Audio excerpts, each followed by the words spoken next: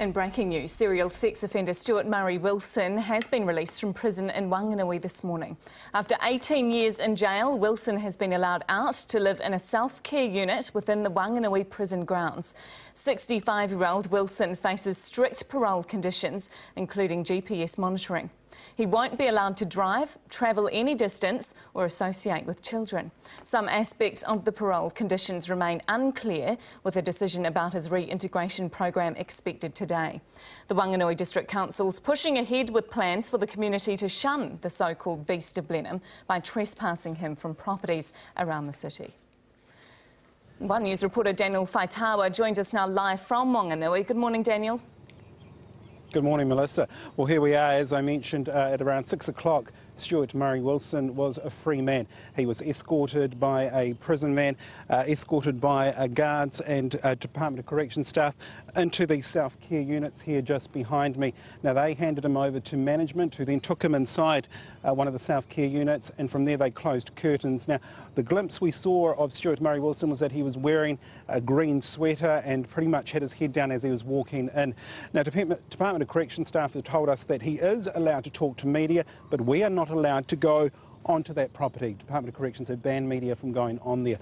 In terms of this self-care unit, he will stay here until his house arrives. That'll be set up just on the prison grounds here, just further down metres behind me. Now, for many of the viewers there, it's about an 8-kilometre drive from the Wanganui town here to Kaituki, where the prison grounds are. There were no members of the public here, even though there was huge community disappointment and dissatisfaction with the sexual predator being moved in here. No members of the public have been here. It's only been media. There has been a handful of police officers here also just keeping an eye on the process. Look, if there are any more developments, we'll hope to have that to you. We are expecting a spokesperson from the Department of Corrections to front to media sometime today. That time hasn't been given to us at this stage, but once more come in, we'll come back to you later in the bulletin. Thanks for that update, Daniel Faitawa, live in Wanganui. And as Daniel said, we will have the latest information. This update is brought to you by ANZ, proud sponsor of the New Zealand Olympic team.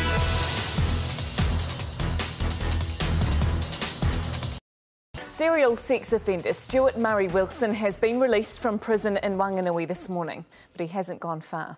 One News reporter Daniel Faitawa is in Wanganui for us. Daniel. Well, that's right. He hasn't got far at all. In fact, 300 metres was the drive from the prison here to the self-care units behind me. Now, Department of Corrections have told us inside the self-care units he has laundry, he has a TV, he also has a couch and a single bed, and Corrections have supplied him with a cell phone. Now, earlier this morning, Corrections held a press conference, and here's what the manager of Corrections had to say. The staff who have been with Mr Wilson today have said that he doesn't intend to leave his immediate residence.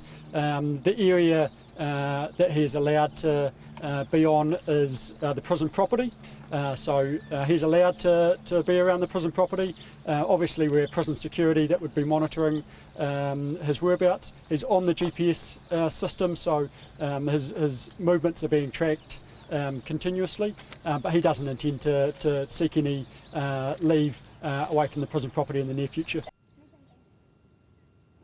And One News understands that Wilson was frightened early this morning. I mean, it's been 6 hours now since he's been free.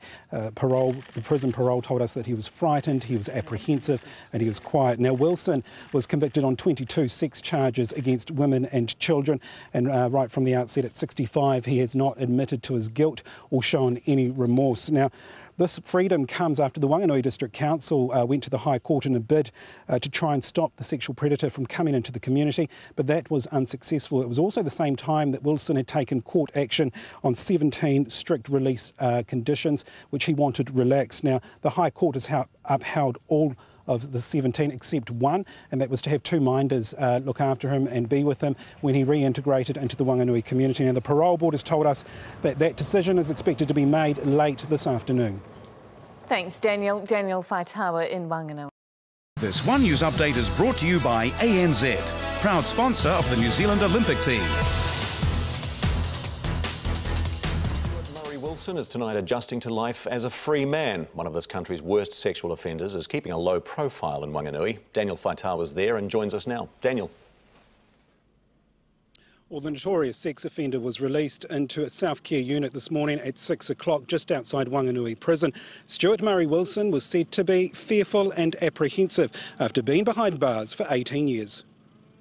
A short walk to freedom as the so-called beast of Blenheim is escorted under tight security to his unit on Wanganui Prison grounds. He's very apprehensive about his release and he has no intention of seeking to go into the community in the near future. That's consistent with our planning. He's happy to stay just where he is for the time being. Happy to stay in what can be described as basic facilities. It has a couch, has a television, and it has cooking facilities, has a laundry, and so he can do his washing. But this isn't a lavish environment for him to be in. But he is a free man. And while he's adjusting to freedom after spending 18 years behind bars for a raft of sex crimes against women and children, Stewart Murray Wilson's also coming to terms with the terms of his parole. The 65-year-old's also been issued a cell phone to communicate with prison staff only. He's also wearing a GPS tracking system on his ankle to ensure his every movement is being monitored. But 8 kilometres away, a community still grapples with the fear of an unwanted new neighbour. I was actually surprised and a bit scared because I have 2 children. I think he should be kept locked up. Yeah, it's quite a big worry if he's get on the loose and escape somewhere. My staff are professional and diligent, and as I've said before, they'll walk over broken glass to make sure the safety of the community is upheld. Community leaders are just as determined to maintain the fight to keep the sexual predator away from town. Now it goes to the rest of our plan, which is actually to ensure that the community are reassured that the plan that the corrections and police have in place will work. In the meantime, Wilson will be calling these grounds and this unit home as he waits for his 2-bedroom house to be placed on site in a few weeks. Daniel, we know the parole board has now revised the terms of Wilson's release. Tell us what's changed.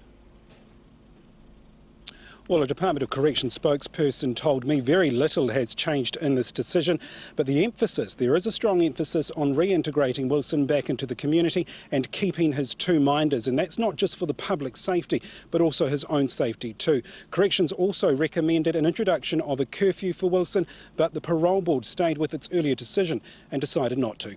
In Wanganui, Daniel Faitawa, thank you.